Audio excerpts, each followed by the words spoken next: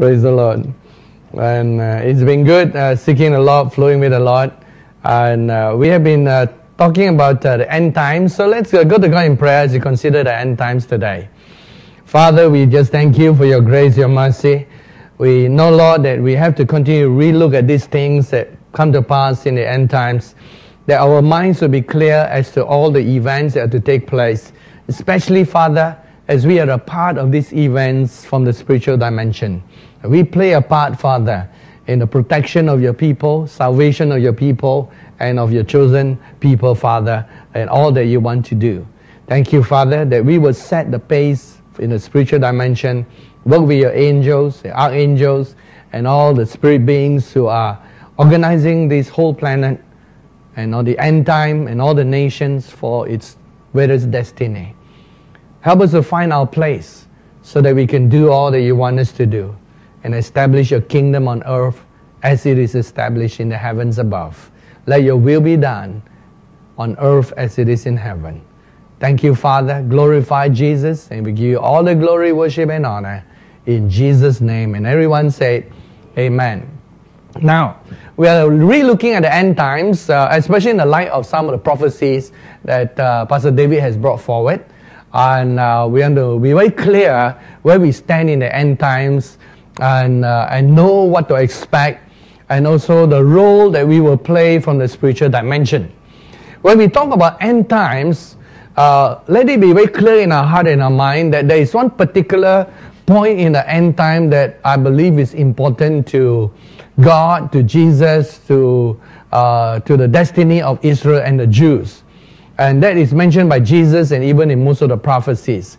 And so we want to look from one demarcation point, because the end time prophecy, there's so many. There's Matthew 24, there's Paul in the book of Thessalonians, Timothy, Daniel's prophecy, book of Revelations. And we put all of them together, there's one prime area that we will work backwards from.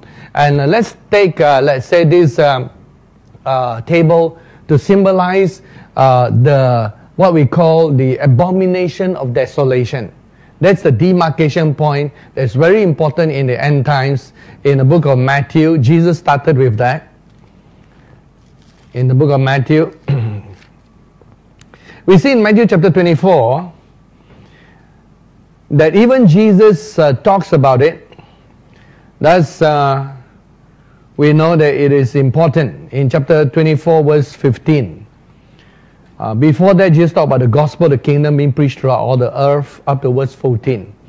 Then he mentioned one demarcation point. These are points that cannot be prevented, but has to occur. In chapter 24, verse 15. Therefore, when you see the abomination of desolation spoken by Daniel, the prophet, standing in the holy place, whoever reads, let him understand. Then let those who are in Judea flee to the mountains, and especially those in Israel.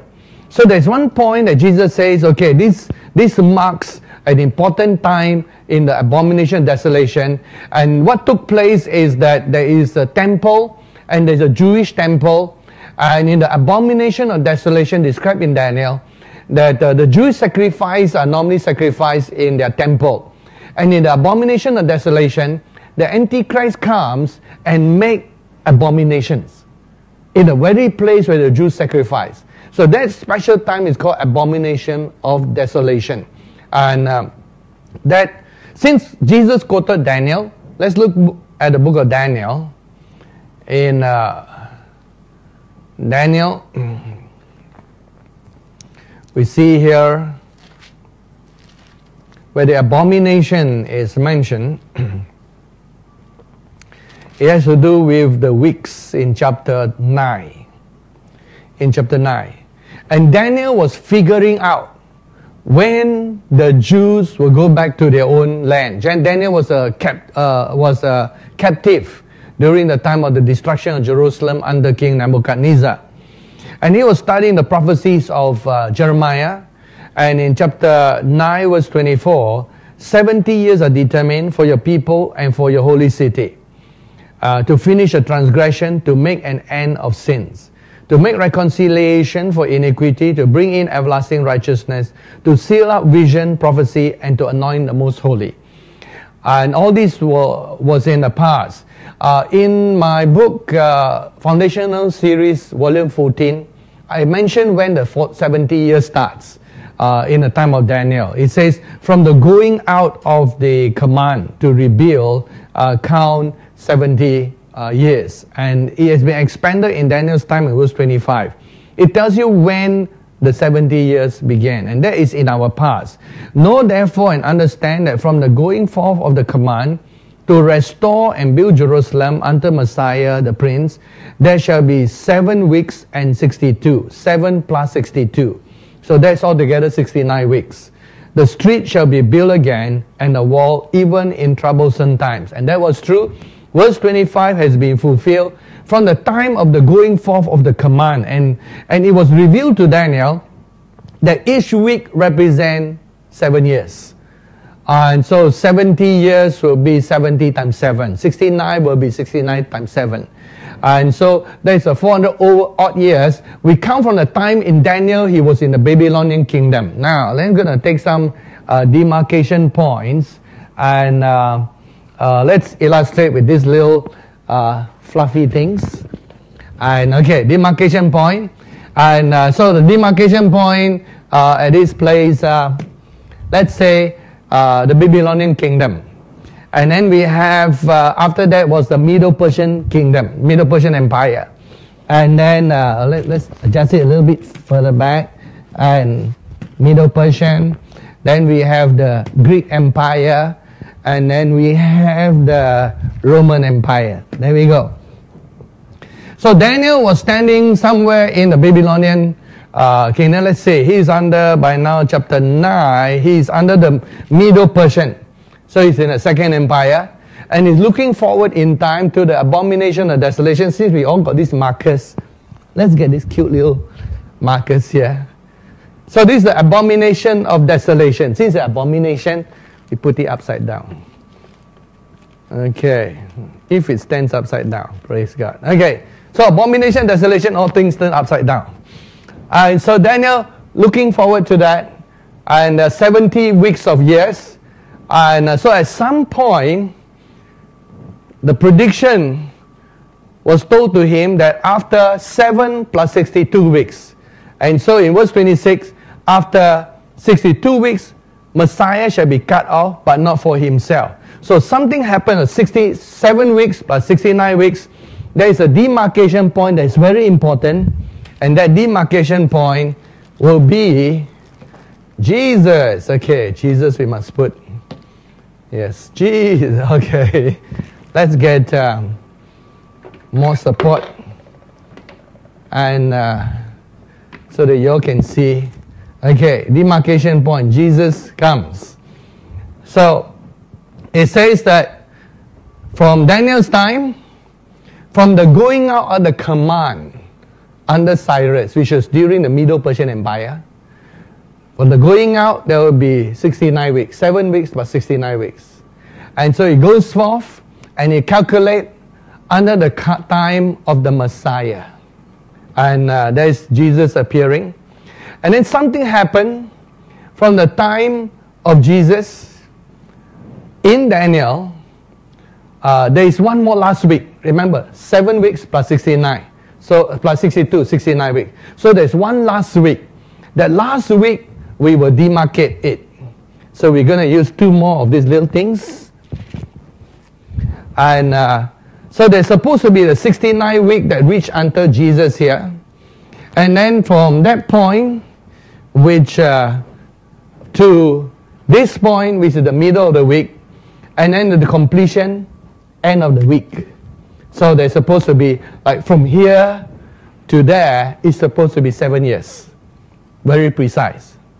But something happened that between the 69 week and the 7 week, something that the prophecies did not show clearly, but we now understand there's a big gap between the 7 plus 62 to the last week, which is why the last week has been put forward somewhere forward in time. So this is in the middle of the week, the last 7 years, these 7 years. So last week plus 69 week all make 70. So something has happened From the Babylonian kingdom to the Middle Persian to the Greek Empire under Alexander the Great. Then you have the Roman Empire. And to Jesus, still under the Roman Empire. That there's a big gap. So there's a gap after Jesus has come and gone to the 7th week. So we are in the middle of this gap. And up to now, this gap is nearly 2,000 years. As you know, time, 2,000 years is like 2 days to God, 2 minutes, or whatever you want to count it. So this is a 2,000-year gap that we are in. And only God knows how long more we have to go before this gap finishes. So that's where we are in prophecy. You can see it systematically in flowing along. And so keep this in mind as we look at this abomination of desolation. So here we are. The abomination of desolation is in the middle of the last week of Daniel. Since we are here, we are in the future. In our future. This abomination of desolation is so important that so many events are concentrated around here. And the last week, a lot of concentration of events are in the last week. In fact, most of the book of Revelation cover this part. This last week of Daniel. Now what happened in the last week? Let's look at Daniel chapter 9. It tells us here that in verse 27, and he shall confirm a covenant with many for 1 week. But in the middle of the week, there you have, in the middle of the week, he shall bring an end to sacrifice and offering, and on the wing of abominations shall be one who makes desolate, even unto the consummation which is determined is poured on the desolate. This is the abomination of desolation that Jesus talked about in Matthew 24. So even Jesus knows prophecy. And Jesus knows this is a big event, abomination of desolation. So what Jesus says is, when we are in the last week of the Jews, if you are living here through what we call the Great Tribulation, the last 7 years, if you see that taking place, if you're in Jerusalem, run to the mountains. Something bad is going to happen here. What is the bad thing going to happen? Look at the book of Revelations. All those things in the book of Revelations primarily take place in the last week. Now we will go back to our time afterwards, but you got to see all the sequence of events. And book of Revelations, it tells us several things will take place. Firstly, there is the 2 witnesses will appear. The moment the last week start, Elijah and what I believe will be Enoch will come back in this last week to do their work of prophecy. How long will they prophesy? In Revelation chapter 11, it says here,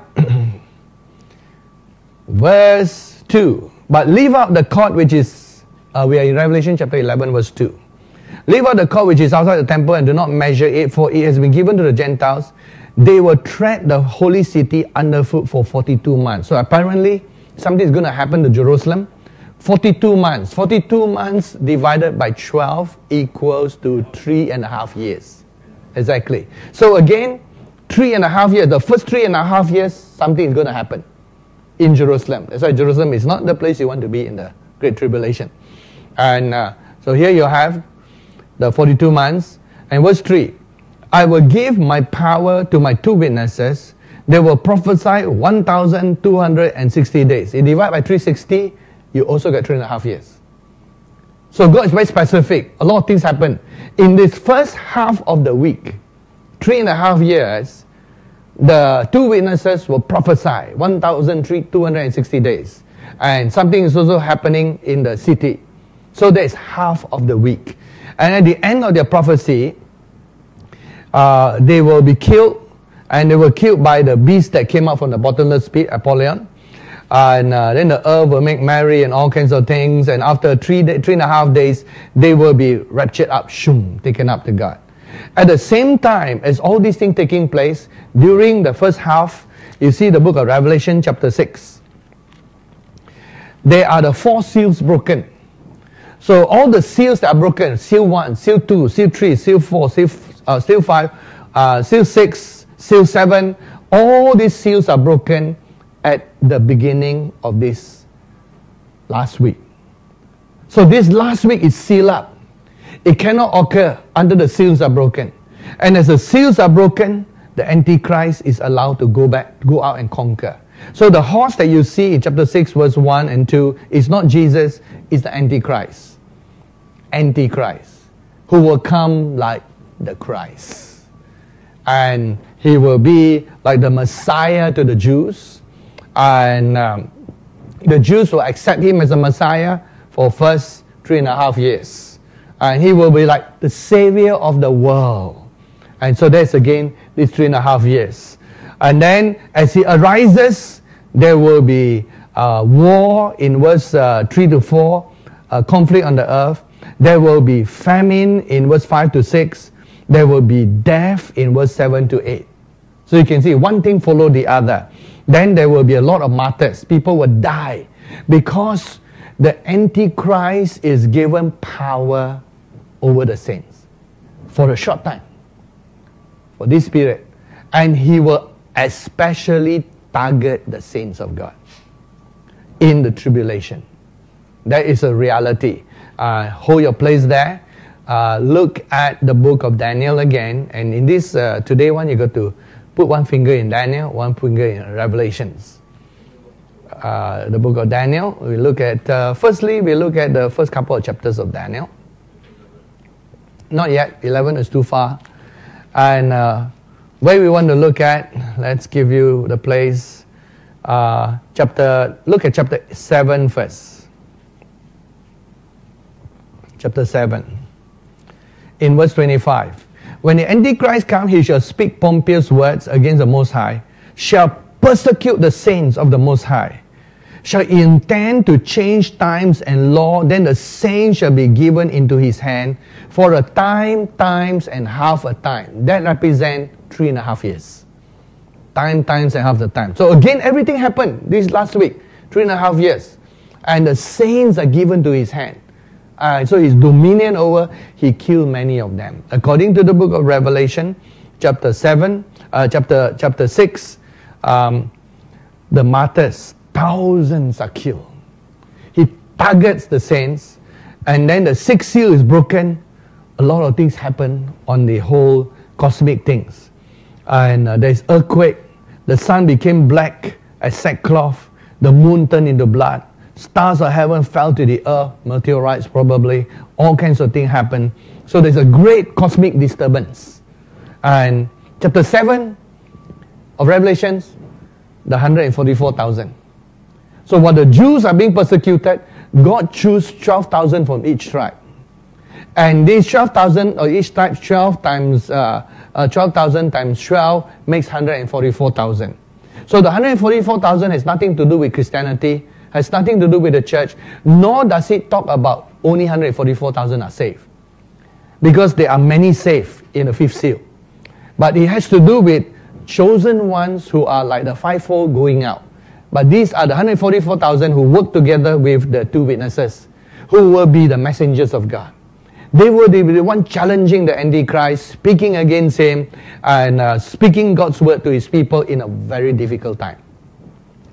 And so these are the 144,000. And then after that, all kinds of things happen. During this 7-year period. Look at chapter 8. After the seals are broken, there's the 7 trumpets. The moment the trumpet sound in chapter 8, in verse 7, says, 1/3 of the trees are burned up, and all the grass was buried. Second trumpet, 1/3 of the sea, and 1/3 of living creatures in the sea died. 1/3 of the ships are destroyed.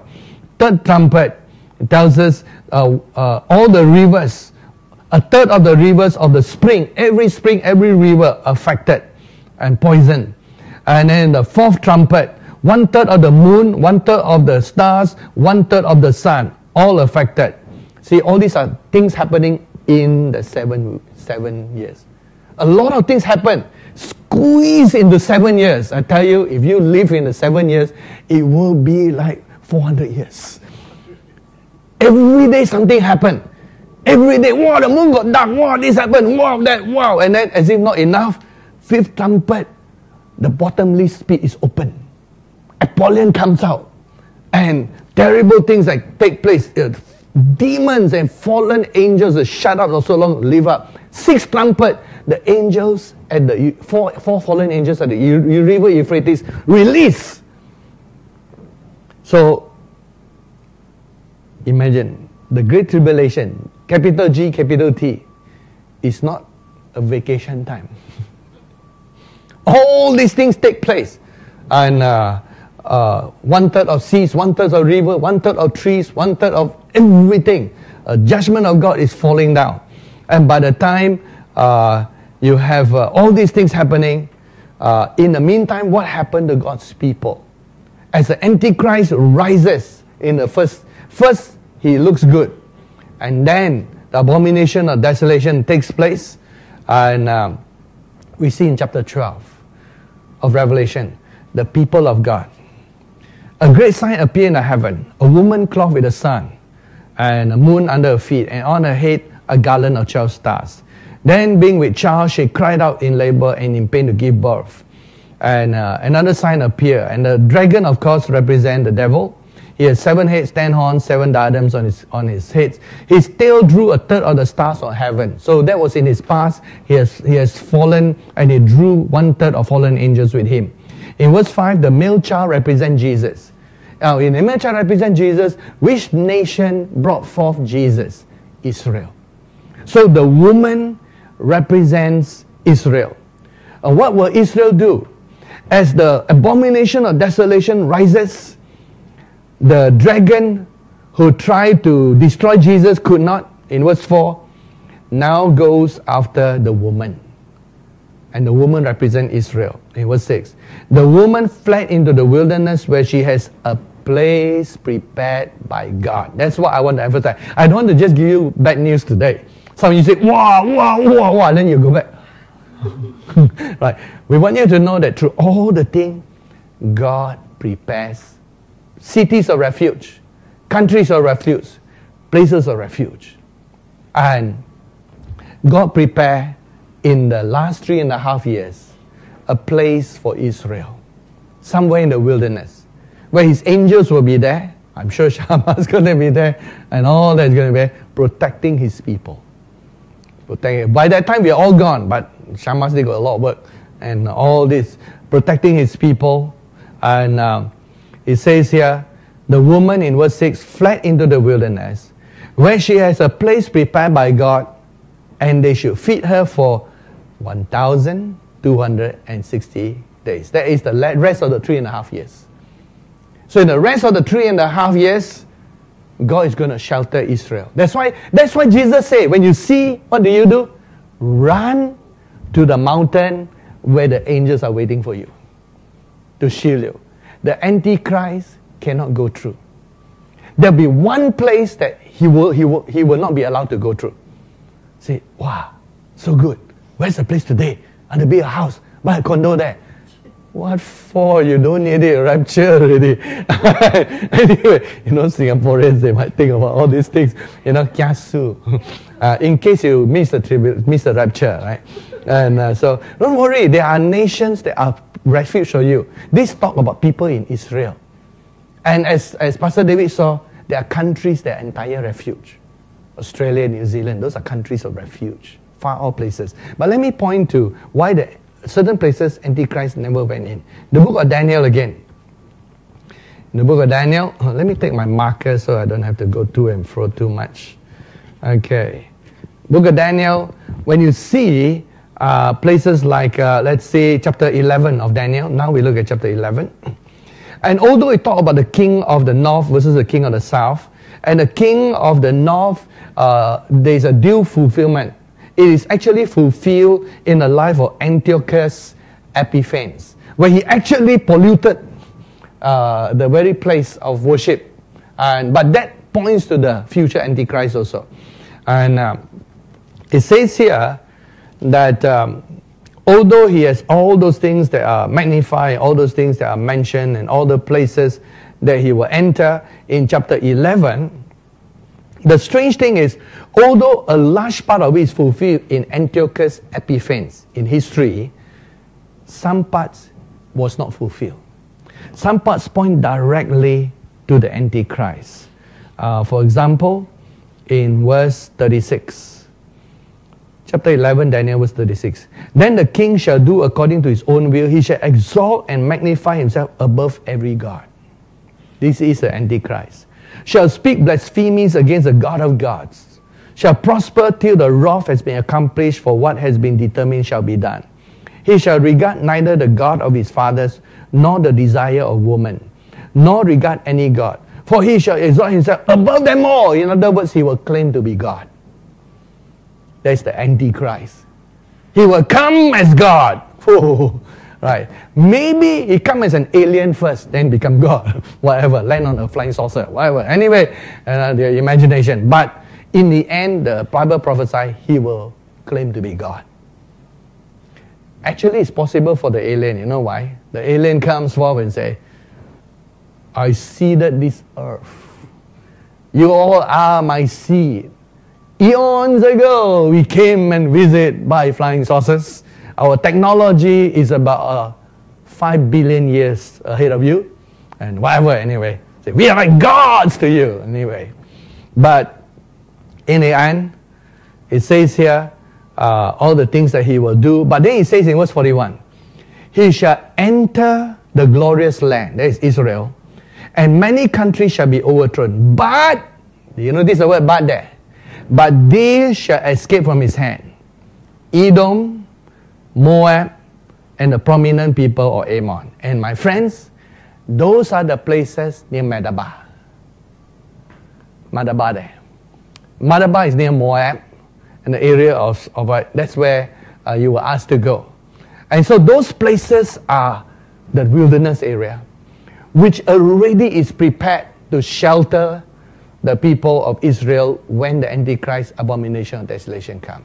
So those are the various prophecies that are there. Now look at the book of Revelation again. We go back. It talks about the Antichrist rising in chapter 13. Remember that the Antichrist rises primarily during the last week of Daniel. And as the Antichrist rises, it also talks about the false Antichrist, the false prophet rising. There are two beasts, not one beast. In chapter 13, it says in verse 1, I saw a beast rising up out of the sea. I noticed that the four creatures that are seen by Daniel also rise out of the sea.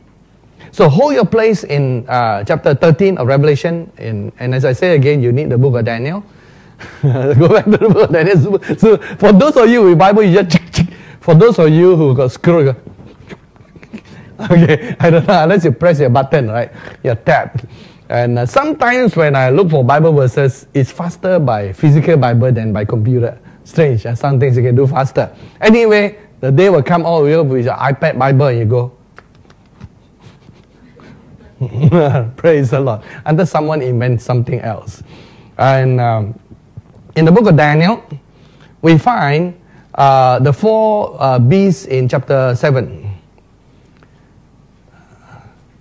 And they are from the sea also. Notice sea represents from a mass of people. From the seas. It says in verse 3, and four great beasts, Daniel chapter 7 verse 3, arise from the sea. The first was like a lion and an eagle's wings. The second was like a bear. And the third, in verse 6, was like a leopard. The fourth was in verse 7, no description, just a horrible looking beast. Now, the four creatures, the first beast is the Babylonian Empire. The second beast, the bear, is the Middle Persian Empire. The third beast is Greece, which is the leopard. The fourth beast, no description, just describe how horrible it is. That is the Roman Empire, the most powerful of them all, and very dreadful, the way he described it. And Then look at Daniel chapter 8. He has another vision, and he saw a small section of this. See, things can change with spiritual vision. And as he looked at another vision of a ram and a goat in chapter 8, he says, he looks, and this time notice, that is on land, not from the sea. And he sees in verse 8, I lifted up my eyes and saw, and there standing beside the river was a ram, which had 2 horns, and the 2 horns were high. One was higher than the other, the higher one came up last. One was higher because the Middle Persian Empire, the Medes and the Persians, one was more powerful than the other, although they were combined together. They're like two nations combined into one empire, the Medes and the Persians. And it says here, chapter 8, verse 4. I saw the ram pushing westward, northward, and southward, so that no animal could withstand him. Now, he is talking again about the Middle Persian Empire. And nor was there any that could deliver from his hand. He did according to his will and became great. And Daniel, interestingly, served under 2 empires. Daniel started his service under Nebuchadnezzar, Babylonian Empire. And Daniel served until King Cyrus and Darius the Mede. Those are the Middle Persian Empire. So Daniel served in 2 empires. Not bad. And the Middle Persian Empire, as you know the story in history, they conquer the Babylonian Empire in a very interesting way. On the very night that the Babylonian Empire emperor was using the vessels that were taken from the holy house of God and using it for normal drinking, a handwriting appeared on the wall. Mena, mena, tekel, upharsin. That's in the book of Daniel. And so that talk about how God has weighed them, He has judged them, and His punishment upon them. So Daniel interpreted that. That same night that was interpreted was the same night they fell. Because the Medes and the Persians found a way through some waterway, and they conquered the whole city. And the interesting thing, they used the same capital. At least as a secondary part, although they have the Persian, but they used that also as a citadel, and Daniel was able to serve in both. Interesting. And Daniel just said, oh, now he works for a different guy. Employer change. Same employee. And not bad, this Daniel guy. And so you have this ram is conquering, and then came the goat. But look at every description was important. It says here in verse 5. As I was looking, the ram had become great. A male goat came from the west, across the surface of the earth, again from the earth. Usually when from the sea, it talks about a new empire rising from among the people. When they say from the earth, it's usually a creation of some sort of empire from other empires. And that seems to be the key when I look at the interpretation. Because when Alexander the Great arose, he was not the first king. His father Philip was the first king. But Macedonia, remember the Macedonians, the Greek, and the Macedonians ruled over the Greek. And there was an agreement between the Macedonians and the Greeks. And Alexander was a Macedonian, so was his father. But it was Alexander who built it into a conquering empire. But his father Philip was the one who did negotiate all those things, and he was murdered. Alexander took over. When Alexander came about, he started conquering. In verse 5, it became a powerful Greek empire. And it says, the goat came from the west across the surface of the whole earth without touching the ground. That is the speed of his conquest. Very fast. And he conquered until his men also tired. They read history. His men, wow, conquer some more, wow, conquer some more, wow, conquer some more. But very great speed. He conquered everyone right up to Babylon.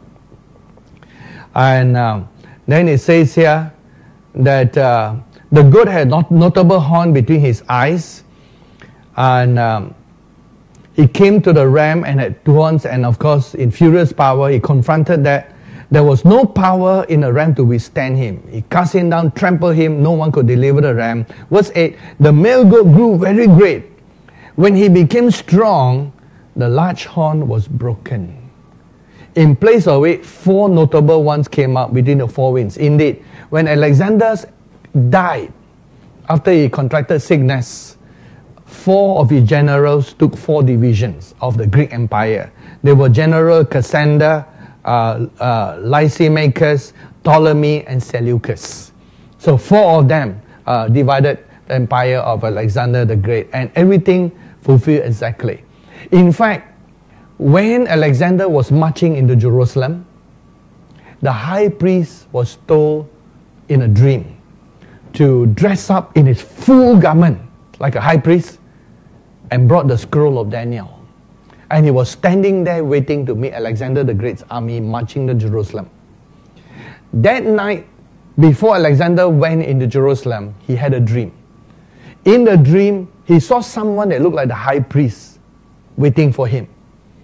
And so when he saw it, he was shocked. And when he came to the high priest showed him the scroll of Daniel and showed where it prophesied that he will come and conquer. Daniel's scroll. Because of that, Alexander the Great did not destroy Jerusalem. The city was spared.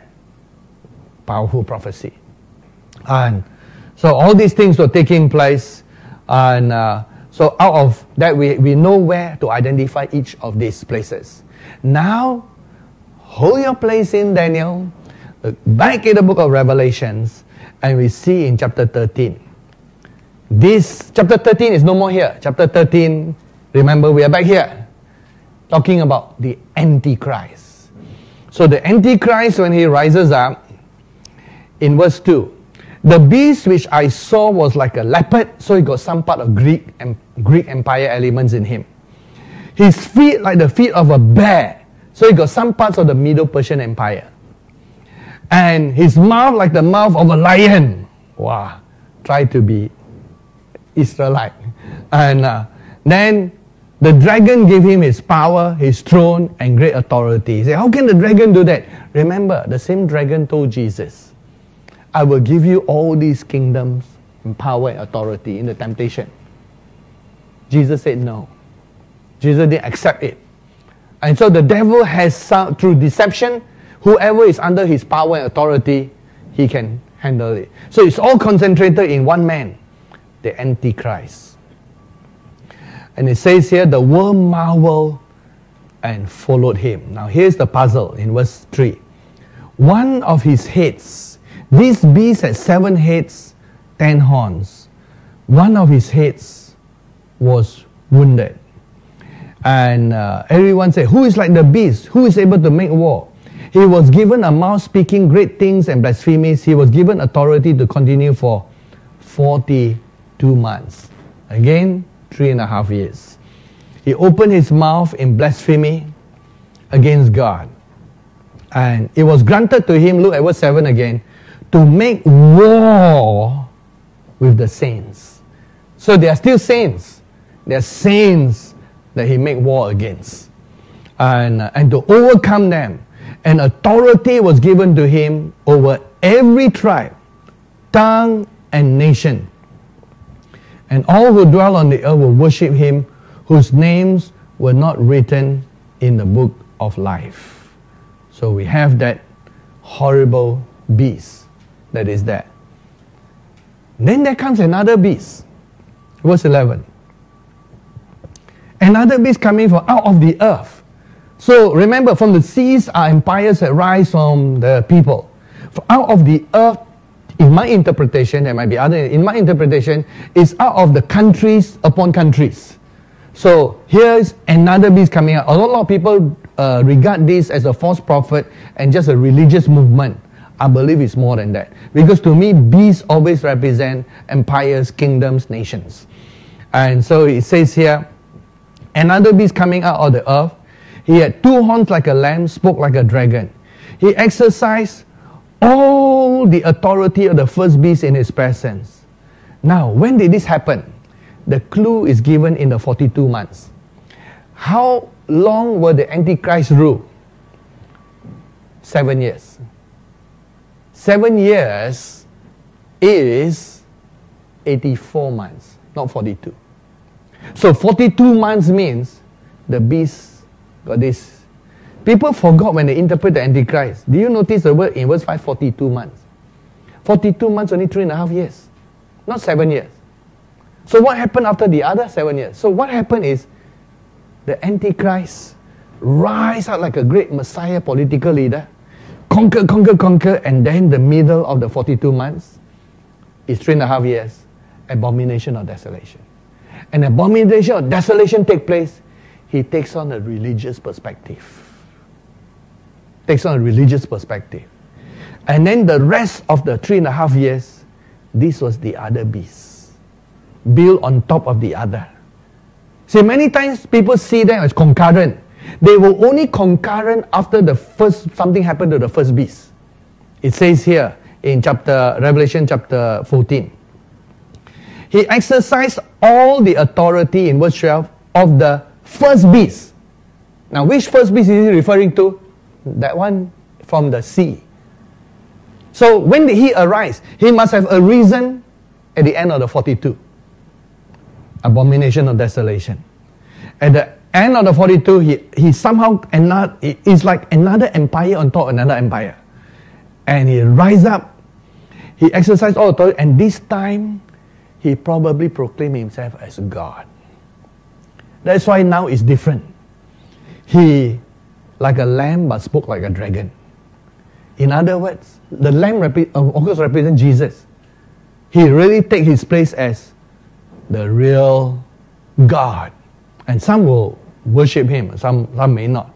And it says here, and this time he's given a new plot of power. It says in verse 12, he caused the earth and those who dwell in it to worship the first beast.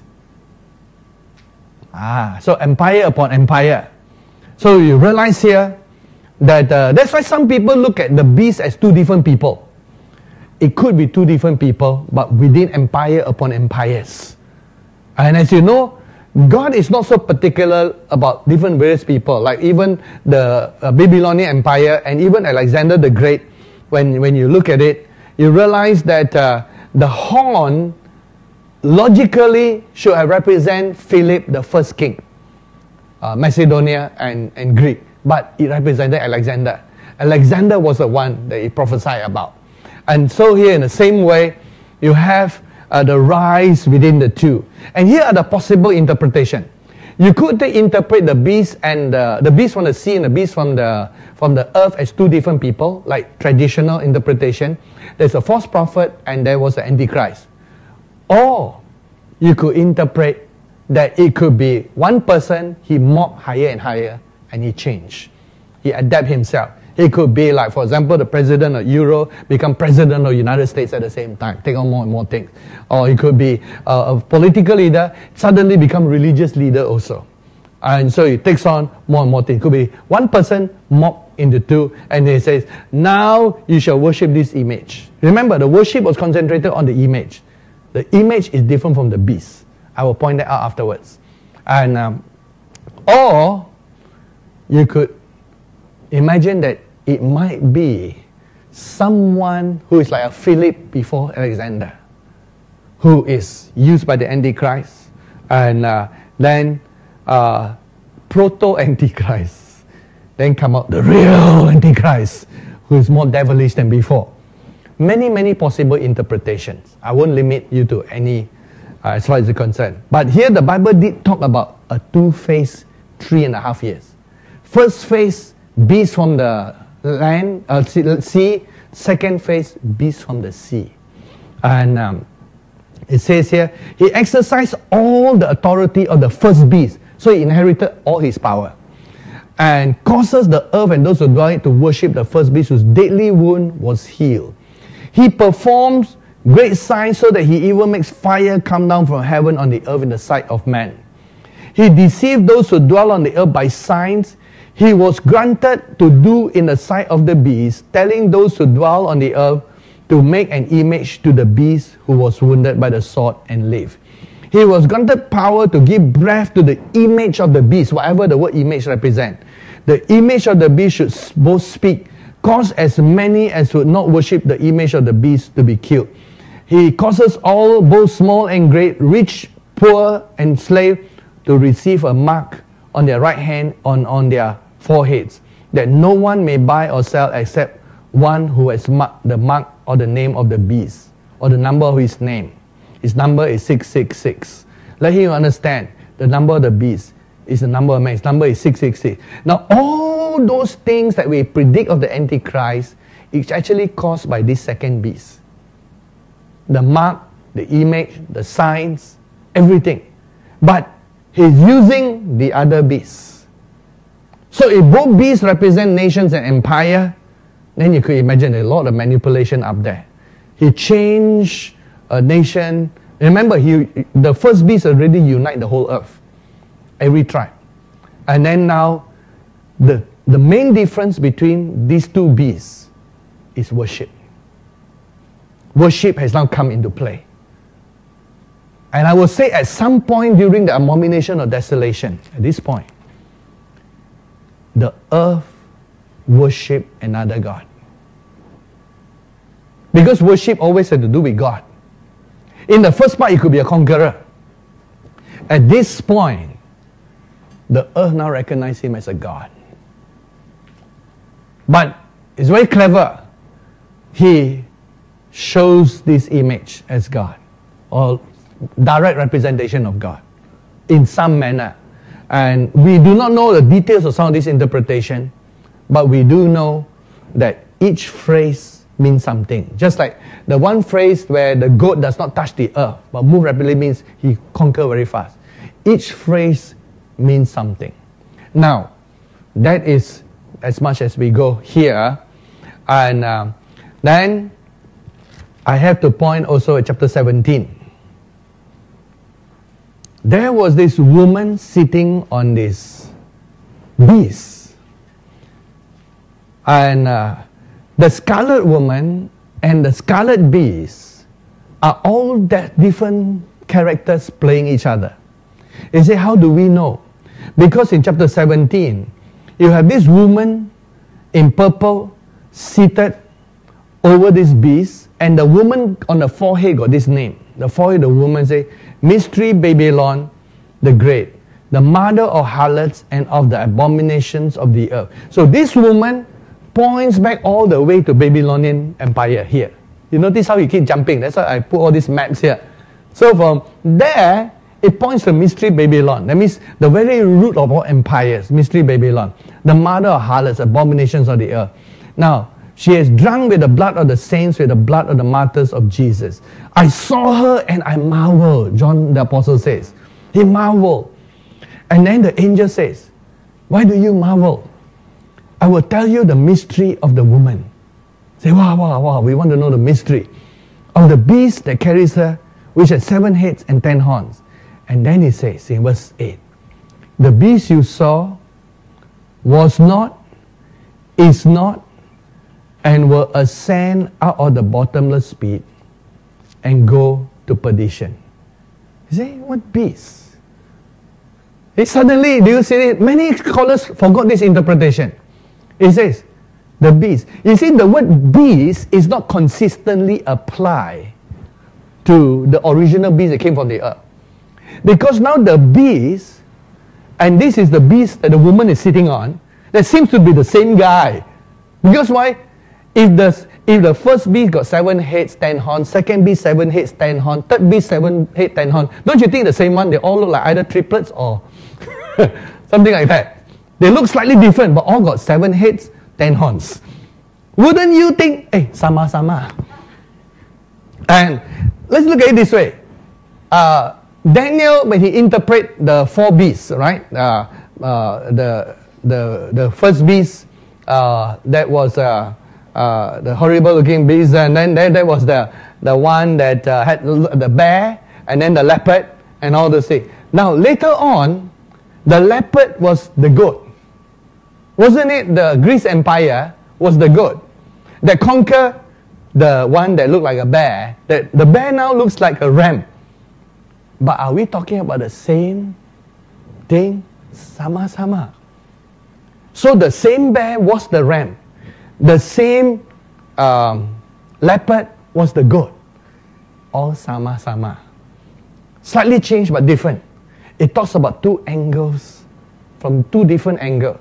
Which is why I propose to you, it is possible that the beasts that rise up from the sea, the beasts that from the land, are in a sense of their interpretation. Just a slight twist. But do you notice what was important? This abomination of desolation. The one right in the middle, here. Something took place here. And anyway, let's go back to chapter 17, verse 8. It says, the beast that you saw was not and is not, will ascend out of the bottomless pit and go to perdition. And those who dwell on the earth will marvel, whose names are not written in the book of life. Then in verse 10, there are also 7 kings. 5 have fallen, 1 is, the other has not yet come. When he comes, he must continue a short time. Now this is easy interpretation because of so much scholarly work that is done. We realize that there were various empires, and Daniel, or rather there's John the Apostle was in the Roman Empire, which is here. So John was here in the Roman Empire that continued, and during John's time, he says, as he received the book of Revelation, he says, there are 7 kings. 5 have fallen. So you count. 1, you count 1, 2, 3. I got 5 fallen. Only 3 empires before. Then you realize, before the Babylonian Empire, when you count empires based on Israel, which empire has conquered, dominated Israel, you realize that there were 2 somewhere in their past. One was, as you say, the Assyrian Empire that is there. And so here is John. Let's look at John here. He says, there are 7 kings. And he says, 5 have fallen. 1 is, the other has not yet come. And so you count the various empires that have fallen. If you count the Assyrian Empire, the Egyptian Empire, and then plus the Babylonian, Medo-Persian, Greece, then you got 5 behind them. He's in the Roman Empire. And in the Roman Empire, he says, you are existing now. 1 is the last one for a short time.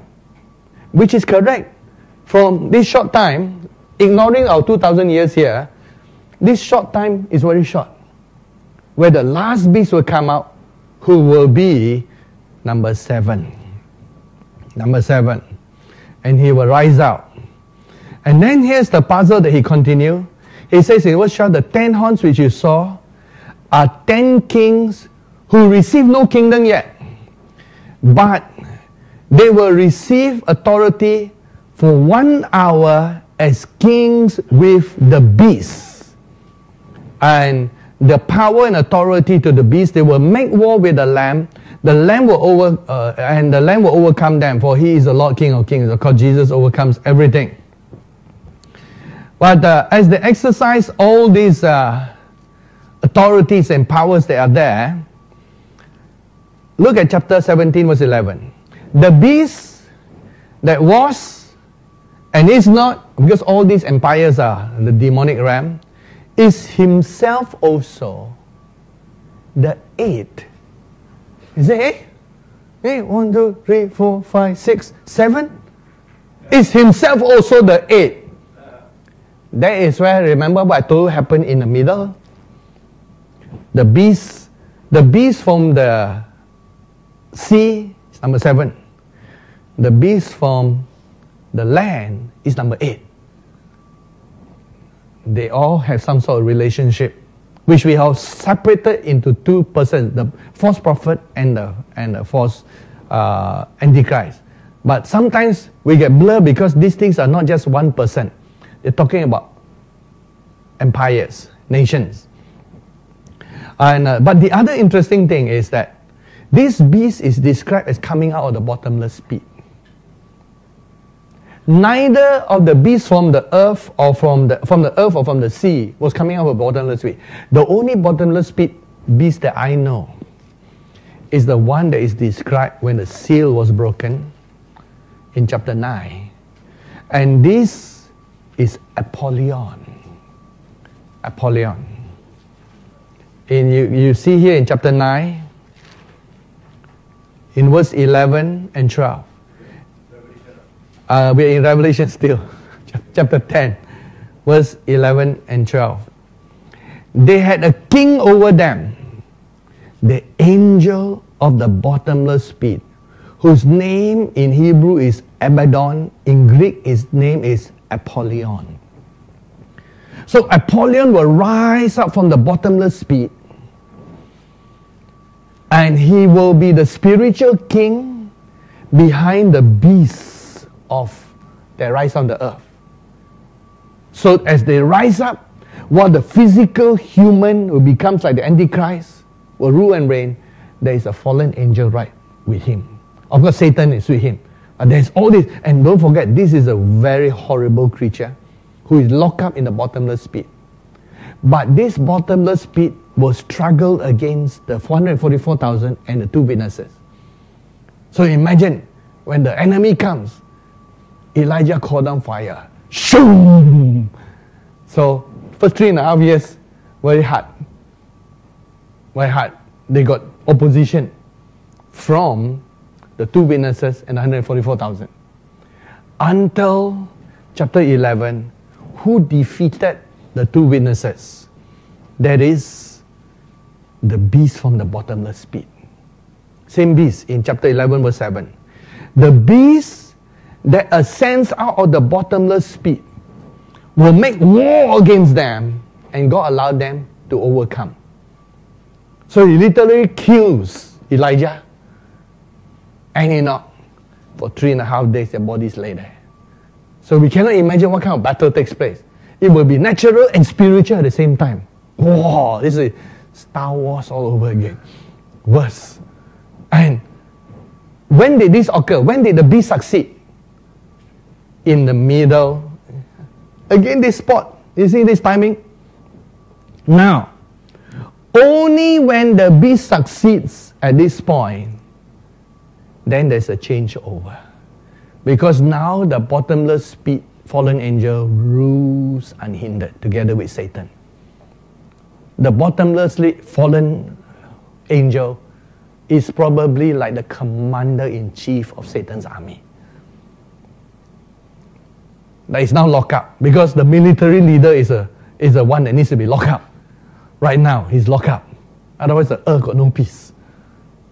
And though he's there with Satan, the other fallen archangel, there's the Antichrist, and there they are ruling. You see how short their rule, limited to 3.5 years over there. And what was God doing? He was providing protection for the Israelites. They still cannot cross. Where God draws the boundary, they cannot cross the boundary. Now, how does all these things now relate back to us? Now, let me see. This part is all in our history. Roman Empire is in our past history. This part is in the future. We are here in the 2,000-year period. Pastor David saw 2 spiders. That's why I want to refresh our new understanding. Pastor David saw 2 spiders. Spiders have 8 legs. One spider had 1 leg almost broken. Or rather, he got only 7 legs. Already broken. So 1 leg cannot walk properly. The other spider, spiny one, got all 8 legs. And so there are these 2 spiders he saw. My interpretation of the spider is, the first spider, because he saw it was more European sector. The first spider represents the European sector. The second spider he saw was over the Middle Eastern area, and then shook he went, in his vision, he saw it go into Saudi Arabia and nest there. What is happening here? The Roman Empire have fallen. We are in the period just before the 10 horns and the Antichrist are rising. And at this point, let's look at the book of Revelations again. Hallelujah. Revelation is putting everything together. Something is interesting. You thought that the woman sitting on top of the beast with the 10 horns all are united together. And all, they're singing merrily the scout song. The more we get together, more we get together, the happier we'll be. For my friends are your friends and your friends are my friends. Whatever. So you thought they're all friends together. But no. They're quarreling among themselves. Chapter 18. Look at what happened to the woman, and what happened to the beast, and what happened to the 10 horns. We see here in chapter 18, Revelation, we are now in Revelation chapter 18. Says here, in verse 2, there was a cry, Babylon the great is fallen, and has become a dwelling place of demons, a prison for every foul spirit, and a cage of every unclean, hated bird. All the nations had drunk of the wine and of the wrath of her fornication. Kings of the earth had committed fornication. We heard that merchants of the earth had become rich through the abundance of her luxury. Come out of her, my people, lest you share in her sin, lest you receive her plagues, for her sins have reached to heaven. God has remembered her iniquities. And remember, she was drinking the blood of saints. So I assume that the woman riding the beast was all the remnants of the world empire flowing along with the beast here. But it reached a climax. There was a climax. It says here in verse 9. At one point, Babylon fell. The kings of the earth who committed fornication, lived luxuriously, will weep and lament for her. And all the other things are mentioned in long lament. It says in verse 17, for in 1 hour, such great riches came to nothing. Every shipmaster, all who travel by ship, sailors, and as many as trade on the seas. So they lament, they cry over her. And then in chapter 19, it tells us here, as it continues, the lament that they have over her life. The beasts in the end are defeated by Jesus finally coming. And Jesus coming is right at the end in chapter 19 here, when Jesus comes and he comes against all of the beasts that is there. So Jesus in Revelation 19 appear in verse 16. Let's examine this area of chapter 18 very carefully. It does say here, in regard to these people, and or rather these 10 horns, in chapter 17 verse 16, you see something about how they coordinate with one another. The 10 horns which you saw on the beast, they will hate the harlot. Hey, that's strange, isn't it? The horns hate the harlot and make her desolate, naked, eat her flesh, and burn her with fire. So here's the puzzle. Who is this woman? Who is she? According to the Bible, she exists in our time, and she will exist in some form or shape in the middle of the tribulation and in the last week. And just as this Antichrist rises, who is the one who brought her down? Not Christ. Christ came in chapter 19, defeat everyone. Who defeated this woman? The 10 horns. In your Bible, 10 horns. It says in verse 16, although they benefit, they war with her. It says in verse 16. Look at the word, the key is 1 hour.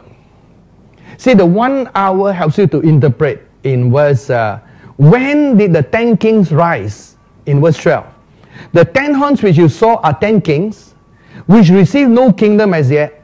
They receive authority for 1 hour as kings with the beast. So, until the beast come, they cannot come. When the beast come, they came. Why? They are allies with the beast. Later on, the beast, of course, conquered 3 of them, rule. But they were allies with the beast. They came with the beast. So among these 3, the 10 horns, the beast, which is the 7 heads, and the woman, the beast and the 10 horns are allies. But this woman is different. Now, when was this woman defeated? It says here in chapter 18, verse 17. Here's your key. In 1 hour, your great riches came to nothing. So at the time that the beast rose, and these 10 allies had to bring about Babylon to nothing, and they in fact rule over Babylon, which implies that this woman, whose fullness reached its horror under Antichrist, because this woman represents also Antichrist, part of Antichrist influence in the world, but this woman was actually defeated, strangely, by the beast and the 10 horn. 1 hour. 1 hour prophetically. Our timeline is this. It's easy to roughly measure the timeline, because if how you measure in terms of prophetic time that is there is a very, very short time. But in a very short time, all that represent there is Babylon. And when you read the epistles, you realize they talk about the mystery of lawlessness that is already at work. This is why I believe that the woman represents all of the empires in essence, and the word Lord comes to there. And all that's what that this woman represents, that continuing to buy and sell and all the riches of the world and all this corruption that is there. That finally, when the 10 horns arise and take over with the beast, they see some destruction. Whether this Babylon represent, some people believe it represents America. It could be in the future a prosperous Europe, whatever that was. But it represents the pinnacle or the capital of the world trade and commerce, where the world depends on, conquered by the 10 horns with the beast. That's where we live before the beginning of the first week. Here's where it's important to us. We live before that. And so before all those things, we live in a time of the prosperity of the British Empire, the prosperity of American Empire or influence, and we are seeing the rise of the European Empire. We are seeing this influence of the world changing. We are in the midst of a great change at the moment. And so here we are in this time, and then we are told that there are 2 fallen angels locked under ice and snow somewhere in Siberia. And they will be released not during the week, but here in our end times. That's why in our end times we need more help from the angels and from the anointing of the Holy Spirit. They are released not there but here, during our dispensation at the end of this 2,000 years period. And they are released. Their names are sorcery, seduction. And they have been locked up since the days of Noah, Enoch. So the world has never seen the evil that they will do. When they are released, imagine how much unity the demonic and sin man got. All will come under them because they're so powerful. All the smaller demons that want to fight among each other, all will unite under them because they will just whip the whip, and all the demons that are under them, all that line up under their authority. They are there, and they are in our dispensation. That is there, that we will have to face and that we will confront. Of course, now some of you say, wow, praise the Lord, I need to give you good news. Okay, you said after, you lost your appetite for your dinner. Say, wow, all this happened, better fast another 40 days. And with all those things happening, we realize through all this comings and going, all the while angels are in charge. They control when a nation can come, when a nation shall rise, when a nation time is up.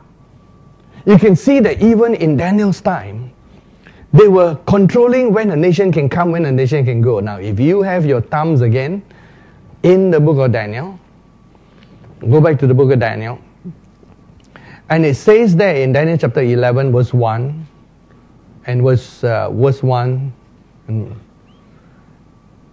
and verse 2, Gabriel told Daniel, in the first year of Darius the Mede, I stood up to confirm and strengthen him. So who helped to make Darius king? Gabriel was behind working the scene. And now I will tell you the truth. Behold, 3 more kings will arise in Persia, and the 4th shall be far richer than all. By his strength through his riches he has stirred up against the realm of Greece. Then a mighty king shall arise who shall rule with great dominion and do according to his will. So all these the angels know the rise and fall of various powers. And look at Daniel chapter 10 in verse 20.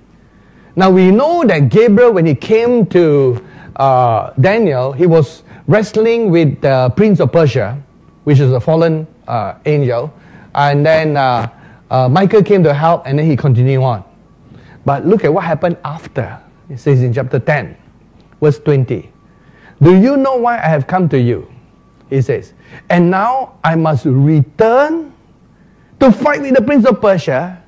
When I have gone for, the prince of Greece will come.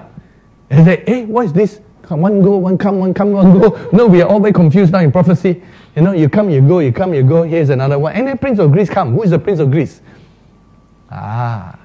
You can see that they're holding back each empire. And how the Greece, here's the Middle Persian, here's the Greece. The Greece want to come all the time. Want to come out. And then between the Medes and the Persian, the Medes have to rise for a moment and Persians wait. And so even then, the equilibrium is held by the angels. And making sure, holding back Persia. And so Persia might want to wipe out the Greece completely. But Greece had their destiny. So they might hold back the Persians for a while. And then Greece allowed to dominate. You notice that when he has gone to fight with the Persians, the Greece start rising. So angels are involved in the rise and fall of empires, making sure they line up according to God's timetable. And in the same way, with all that, whatever God release, whatever God don't release. And when Pastor David asked roughly when these 2 fallen angels are going to be released, he says, very soon. No, thank you. How soon? We must ask how soon. Who might know he's a very clever man. Okay, and so okay, but according to and then later Shama revealed that it will be your timeline and my timeline when it match. Now, although our timeline match around between 2016 to 2025, where the place coincide, where the timelines end completely, is 2025 to 2026. And so mine is 10 years, is 13 years cycle. We both have cycles. Now, my next cycle begins in 2016 and ends in 2026. Your cycle begins this year and ends in 2025. And in my understanding, probably during the years 2025, 2026, those are really critical years of the changeover, where if you hear something happen in Siberia or whatever it is, then you know, oh, right, that's, you can hear something. But that's my interpretation, subjective, where we actually cross. But we give an overall period that during the period, even from now, these 2 years preparing for the revival, and with the revival coming forth, 2 years, 2 years, you sound very worried. Yeah, okay. And then 2 years preparing. 2 years. 2 years.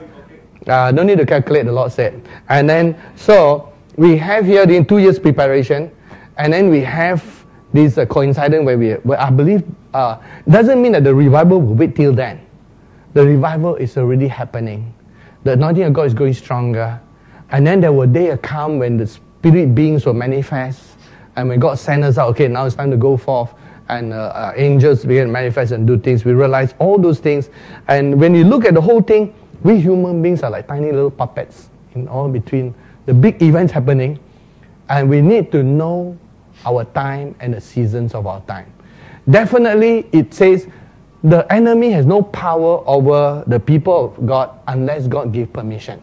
As you saw, the Antichrist was given permission, and that is only take place after that. Now back to where we are today, in the book of Thessalonians. Now we go to Thessalonians, and we realize that in fact, you know, it's good to know the time factor in God, because we cannot underestimate and be overconfident, even though we know we are authority in Christ, to think of our preparedness. And God in His mercy probably see this timeline. The angels right now, one of the archangels is holding back these 2 fallen angels because He knows whether the church is ready or not. I believe when He sends the readiness of the church to be able to confront sorcery, confront seduction openly from the enemy forces, then I believe, then He say, okay, I think they are strong enough, okay, now you can go. So they're just holding back for the sake of the church. In the book of 2 Thessalonians, 2 Thessalonians, praise the Lord, chapter 2, in verse 3 onwards, it says, let no one deceive you by any means, for that day will not come unless the falling away comes first. The man of sin is revealed, the son of perdition, who opposes and exalts himself against all who is called God, or that is worshipped, so that he sits as God in the temple of God, showing himself that he is God. Do you not remember that when I was still with you, I told you these things? And Paul says, now you know what is restraining, that he may be revealed in his own time. Last week I said, for the mystery of lawlessness is already at work. Only he who now restrains will do until he's taken out of the way. So I believe that he who restrains represents the church working together with the Holy Spirit. And through our prayers, through our walk with God, through our purpose, and with the angels of God who are alongside working with us, restraining lawlessness and bringing this revival to the fullness that God wants us to be. Although we are not in the Great Tribulation, I point here to the book of Revelations. There are 4 things that they have to come against. People ask, what is the image and what is the mark? We do not know yet, and we don't want to speculate. But we know the essence of what it talks about. Because in Revelation chapter 15, it says in verse 2, and I saw something like a sea of glass mingled with fire, and those were the victory. And the victory over 4 things, not one thing.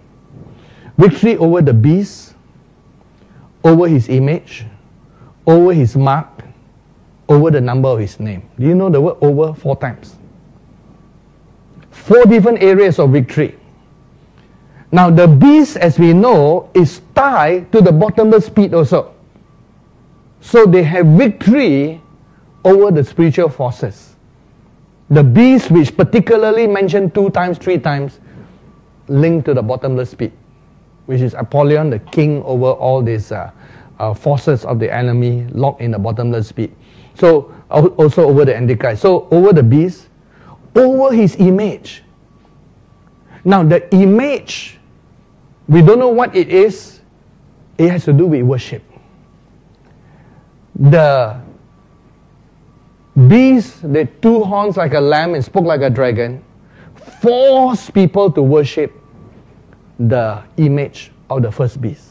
It has to do with worship, which means that whatever the image represents is something that people give worship to.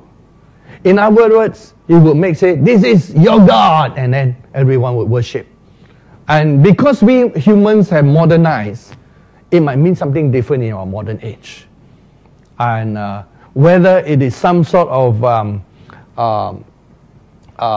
deity that is created, some sort of thing, which is why it can look still like two persons but actually controlled by the same evil spirits. And that is raised, whatever this image has to do, it has to do with how important our worship is. And God is so stringent. In the tribulation, it says, anyone who got the mark, shoom, go into the lake of fire. And that is the third thing. Overcome the mark. Not easy. And not just the rich have the mark. It says, the rich, the poor. Everyone had the mark in verse 16. Chapter 13, verse 16, Revelation. Small and great. So the small school student right up to the king. Why? Because the beast already ruled the earth. He can command everything. Every tribe, every tongue. Small and great. Rich and poor. So the richest billionaire, all marked. And the poor guy who cannot afford his next meal, also marked. And the Bible says, anyone who got that mark cannot go into heaven. So it's not just like simple thing that we imagine. There is some simple thing to do with a computer chip. Could be more complex than that. And it's something of evil that is imparted. Why is that so? Remember the woman got thing written on their forehead. And then we got the spiritual mark today where God marked all the 144,000. And in the book Ezekiel chapter 9, in a war that is predicted by Ezekiel, God says he marked those to be killed, marked those to be spared. Some sort of mark.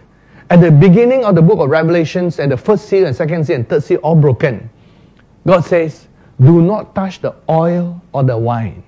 Oil and wine represent the people of God. We have a mark on us. So God puts a mark on us, and a spiritual mark. So it might not just be something kind of, it might be physical with some spiritual element. That's why God says, hey, if you take it, you're demonized, or something like that. You're not of me. And so there's a mark. The small, the great, the rich, the poor, the free, and the slave. They receive a mark either on their right hand or on their foreheads. And they have to resist and overcome the beast, the image, the mark, and the number of his name. As if his number is going to got some sort of power. Because by that stage, remember this, sorcery, devil is involved. You do not know one small little thing, what is the demons behind it. And you can imagine it is all amplified, locked into these last 7 years. Thank God we are not there, but here where we are. How do we continue walking with God? How do we walk righteously? And how do we anticipate the end time and this great revival that we will see? Where we will work side by side. And here you can understand why God works side by side for us, or with us. Because during the tribulation, there is no greatness demonstrated except by the two witnesses, the 144,000, and Jesus at the end of the 7th week. God is not going to show his people weak and puny and tiny. At which point in history will God show how great he is with his people? Our time. People who belong to Christ, the same Christ who will conquer the Antichrist. During the tribulation, God permitted short period, okay, this at the end of a message. And I always see the same pattern. Every place where Paul has preached the gospel, you look where they are today. They are not Christian countries even. Because every time where God succeeded, the enemy followed to try to remove. And the same way, the good news is, we will see the greatest period of revival ever. Whoever lived before this time is privileged. So don't be horrified. Say, oh, wow, wow, wow. We will see the height, the glory of all that's never been seen before. What was hidden even from the ages before is revealed in Ephesians 3 to this time. And just as the Antichrist worked closely with the fallen angel, Apollyon, and all those things, we will work closely with Shammah, commander of the Lord's army, Michael the archangel, Gabriel. And we will work closely, of course, with the Holy Spirit. Jesus is still a commander-in-chief. But what a privilege we have. What a privilege. And think about that. Why God is doing what He did. Now, about the spiders. Say, what spiders? I've forgotten it. Okay. He saw, and one spider represents Europe. Because the Roman Empire consists of Europe and the Middle East. Europe and the Middle East. It is not, so the EEC and the European Union today is all only Europe. They don't even want to let Turkey in. But the Roman Empire in the past consists of Europe all the way to Israel and the Middle East and Egypt. Today, those two sections are like two different cultures. One of the spiders represents the European sector of the revised Roman Empire, of the Roman Empire. The other spider represents the Middle Eastern section. And the one that is in European sector, one of them with the broken leg, they represent most likely the 8 strongest nations in Europe. And you know how it is even in the European Union right now. You might have many countries, 20 over countries, but only 2 or 3 very powerful and influence the rest. Say, I don't lend you money. Oh, finish, bankrupt. So they're very powerful, only 2, 3 very powerful. Altogether, there are 8 powerful countries in Europe, but one of them has been weakened. I believe the broken leg is Greece. You know why? Why is Greece so important? Greece was a great power. It was an empire. For it to be shown as a broken leg, I mean, why would not God show it as, like, say, Sweden, Switzerland, Norway? Those got no prophetic significance. But Greece has always got prophetic significance. Don't forget, the Antichrist got leopard things. Greece has been broken in our time. One leg broken. So his prophecy is current. So only 8 strong nations in Europe today. We have a list of the 8 possible, 8 potential nations. And in the Middle East, the spider still got 8 legs. Spider's headquarters in Saudi Arabia. You know what it is. All the countries that are there, still strong. Now what will happen? These 8 countries, those 7 countries left, will somehow merge, until left 10 horns with the woman represent Babylon. So a lot of things still have to happen until, as we go closer and closer and closer and closer to the time, we will see 10 strong countries. Behind one of the horns will be Antichrist. So they will ding dong, ding dong, ding dong. We'll see a lot of ding dongs. Let the spiders fight, whatever. Ding dong, ding dong. And they will ding dong until left 10 very strong ones. And as the 10 strong ones are in the background, because all the time it looks like the woman is the key. See, the woman is the empire that continue all right on. Until the right time, the 10 horns with the beast will overthrow the woman. Destroy, devour her flesh. And then the world will cry. Ah! In that 1 hour. Whatever that 1 hour represents prophetically. And then there will be the rise of the beast. Powered by the bottomless pit beast. Rising with the 10 horns. Somewhere along the line, he conquered the 3 horns. So we realize where the timing is and where we are today, prophetically. We are indeed in the last days. And prophetically, things are happening that we cannot imagine.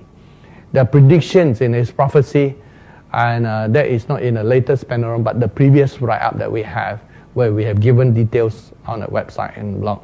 And you talk, there's predictions of war that will take place in Europe, and all those things are happening. So when you see all those things happening, remember, it's not because the angels are lost control.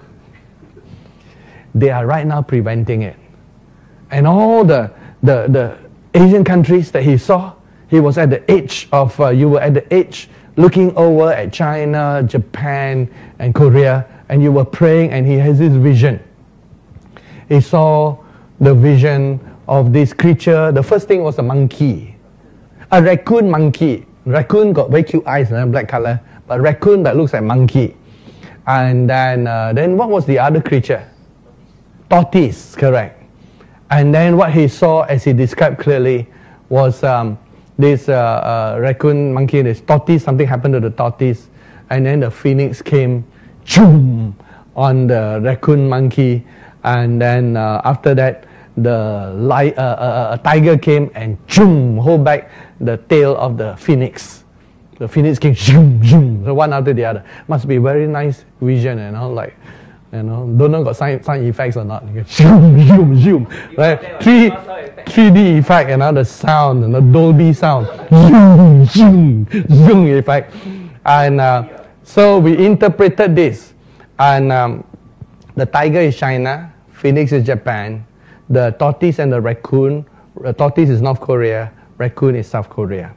And then as all these zoom come, you saw the arrows that came and then wounded all those things. Those are the arrows he shot earlier from the area of Thyatira and Pergamos. And the kings of the east, which are in the book of Revelations, although now we look like Asia rising, there will always be things that stop it from becoming too powerful. Not because it could not be powerful. Nothing to do with culture, nothing to do with Asian or anything, because of God's end time plan that he has. As you know, the Mongol Empire, shoom, you want to conquer, you can conquer. It's because God did not allow any other powers to arise, preventing. And even in the West, so many powers want to rise. And it's not so much that they cannot, but God prevent, and God only allow whosoever fulfill that plan that he has. The angels are in charge, all those plans. And so here we are living, and we're seeing all these changes that are happening. Changes that are happening. Never have you seen a time when great empires, once upon a time, powerful countries, become powerless. Greece was an empire. Look at where it is. And look at where we are today. Where Iraq is today, the 4 angels are locked up there, somewhere in the Euphrates, the area. And Babylon is really not that strong there. And so we live in a time when things have changed. And there's a lot more changes to come. But what we are concerned is, what do we do in our time? The 4 things very important there is important here. That we worship only God. And any image, John writes, beware of idols. So anything that takes first place of our love from God must be watched, so that it doesn't be an image in our life. And in terms of the mark of the beast, it's to do with commerce and money. Our relationship to money, to success, the things of the world. Never let it deceive you. In fact, deception. The main deception in the Bible mentioned when the seed is sown into foreground, the ground that is among thorns is the deceitfulness of riches. Draw away the energy of people away into the thorns, and they got no energy for God. So we must focus. Thank God for God will supply, God will prosper us, God will supply more than enough, millions, billions of dollars, whatever is necessary for the end time. But we must remember, we are not here for food, clothing, or shelter. Those are added unto us. We are not here to just enjoy the luxuries. We thank God for whatever He lets us enjoy. But we are here with a purpose. To serve God, do His work, do His will, establish the kingdom of God. To create things where people can hear the gospel, people can hear the word, and most of all, people can grow spiritually. As long as people grow spiritually, we have done our part to help people grow. And we are called to the end time revival. What a privilege. See, there is no other opportunity. You know, God has to show the greatest that He can do among His people. Quote unquote, John G. Lake called it the God-man. He called that. People who are yielded to God, who walk on earth like Jesus, do the works of Jesus, greater works of Jesus. The God-man, He called them. This is your only opportunity in this end time. And really, God has a great plan for those who walk with God in these last days. Because if you have lived 2,000 years ago or 1,000 years ago, and you walk with God closely, He will still reward, but you won't have the outward rewards that He can demonstrate of His greatness, of His demonstration of His power. So we love God and we walk with God in these last days. It is our privilege to taste of these end time things and the greatness of God's power among us. So let's, as we look at the end time, know where we are. And even more, the urgent call goes out.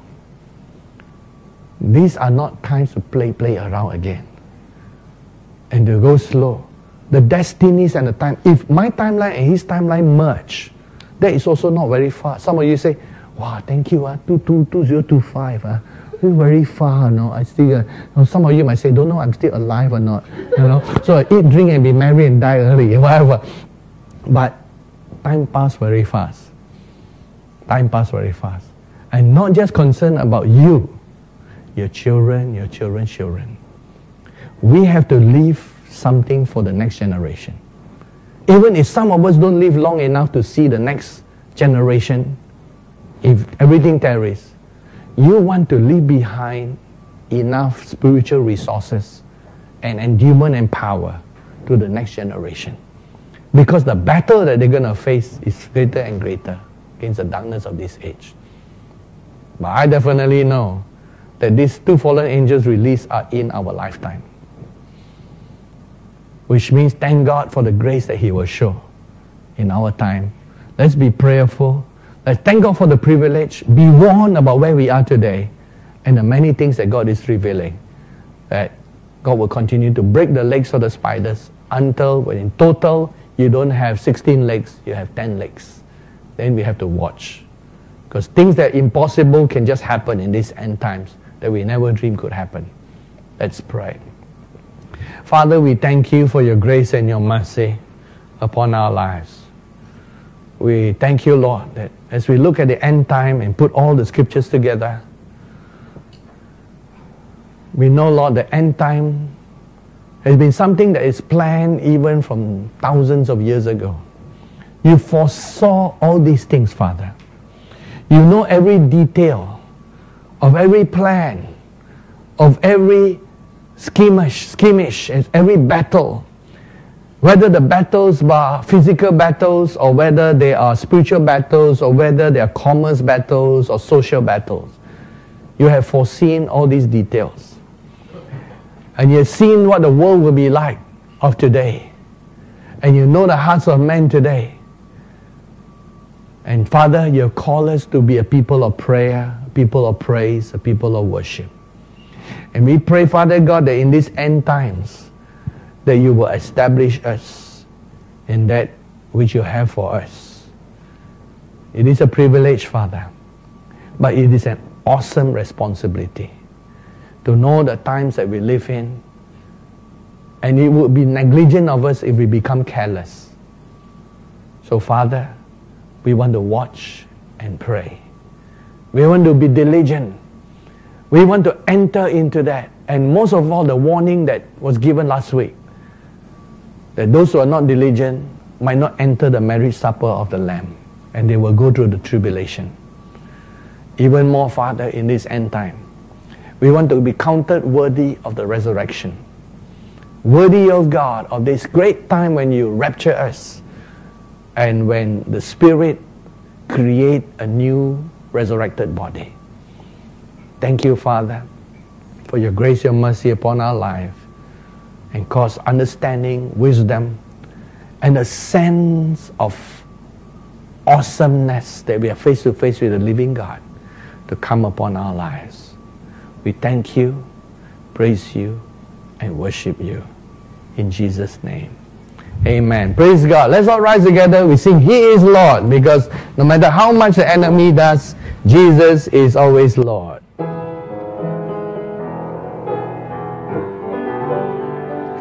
He is Lord. He is Lord. He is risen from the dead, and He is Lord. Every knee shall bow, every tongue confess that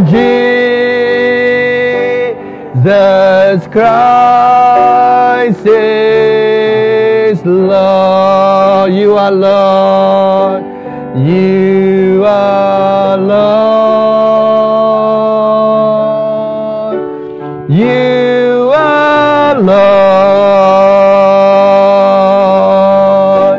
You are risen from the dead, and you are Lord. Every knee shall bow, every tongue confess that Jesus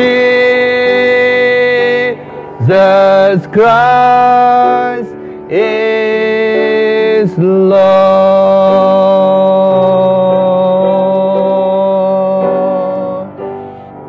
Father, we thank you, Lord, for your grace, your mercy. Now the Lord bless you and the Lord keep you. The Lord make His face shine upon you. The Lord lift up His countenance and give you peace and favor. In Jesus' name, amen. Praise God. Give Jesus a good clap offering. God bless each one of you.